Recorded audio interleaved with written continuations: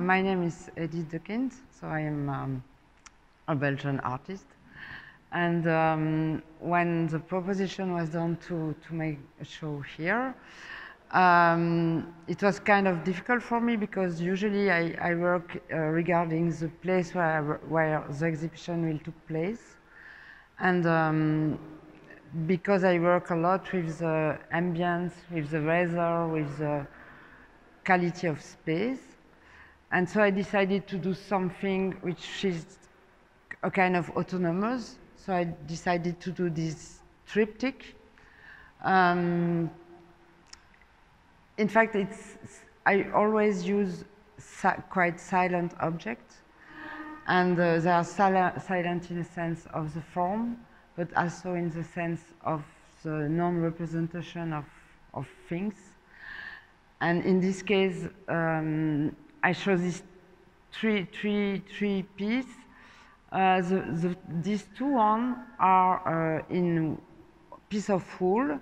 It's a very common blanket in Belgium. So I think for the Belgium, when they see this kind of object, it's always a kind of Madeleine de Proust for them. But it's also something which can speak to other place, other civilization. A lot of my pieces are always objects, everyday objects, and I try to show the nature of their materiality. I always try to do something to give up a little bit more of, to put the reality a little bit more up, the reality of this object. In this case, I decided to use for this piece rose gold, and on this piece silver. Rose gold will change with the time. So this is mineral. This is mineral object that I put on animal objects. And this materiality is always a lot important for me to reveal the life of, because it's very silent, but in fact everything is still alive. So the gold will change. The gold comes from the earth, from the inside the earth. It's the same case for this piece, which is cotton, which is a vegetal. And I put this one, for example, to the middle inside the ground. It was put in the ground in Belgium. Normally I use them in different places. So it's always a way to observe things and to not act too much with the object. And this third object, for example, is also a blanket made of wool and velvet. The border are always velvet. And in this one, there is fold of silver, and the silver will change very, very slowly with time. It will become more golden, more yellow, and little by little gray, and maybe in 100 years it will be black. So this is very materialistic, and in regard to that, I wanted to show a non-material object. So it's materialistic, but everything around the object changes the object. And I wanted to put this object, which is it's part of a series, which is a collection of fire. And here, this fire comes from Greece, because I was in Greece this summer. And it's also a country which is full of, you know, this mystical surrounding. And this is a collection. And it's a non-material thing, in a way, fire, because we know how to do fire, we know how to use it, but in a sense, we still don't know what is fire.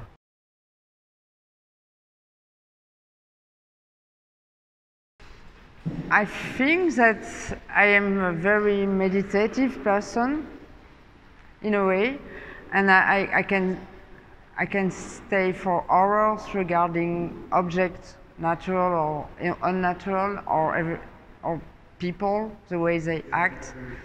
And I think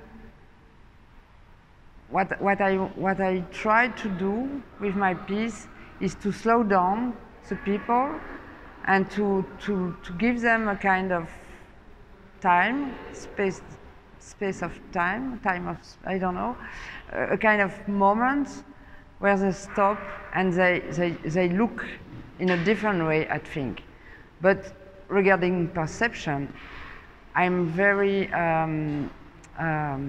dedicated to do the thing in a way that every people who sees the piece can see something different.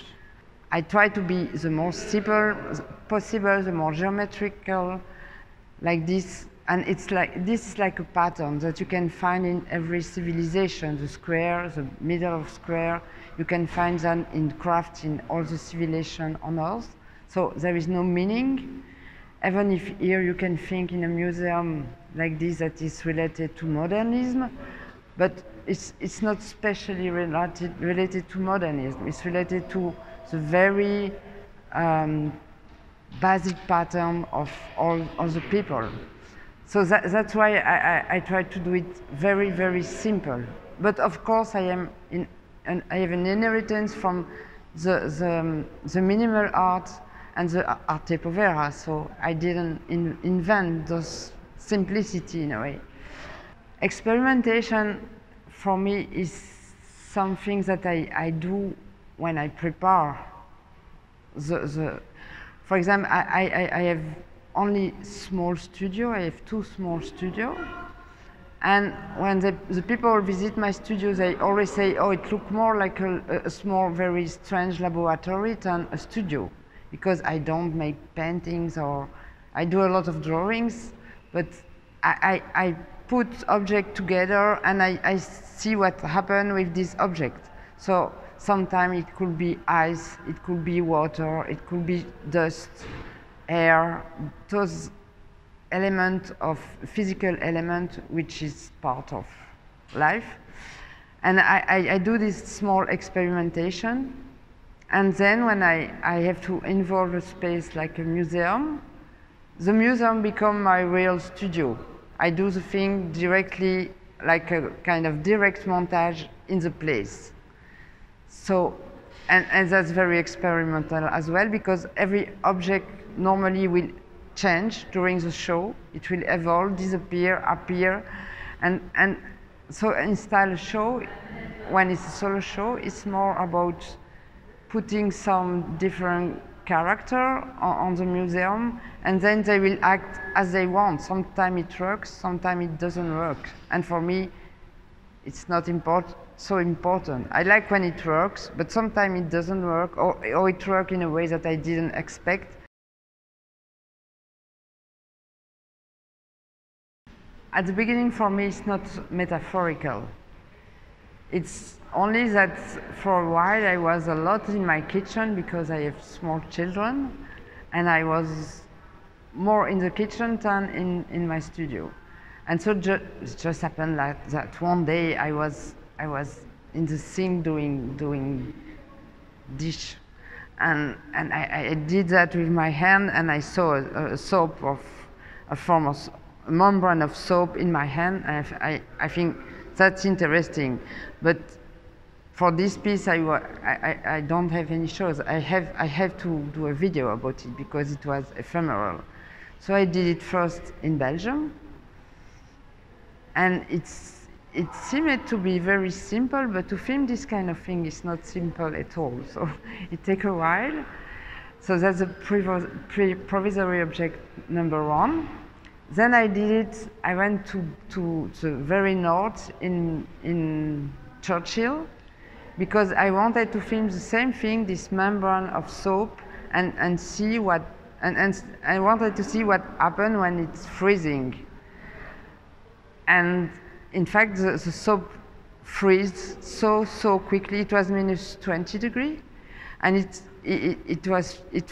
froze really quickly, and it became like paper, and then it go up in the wind.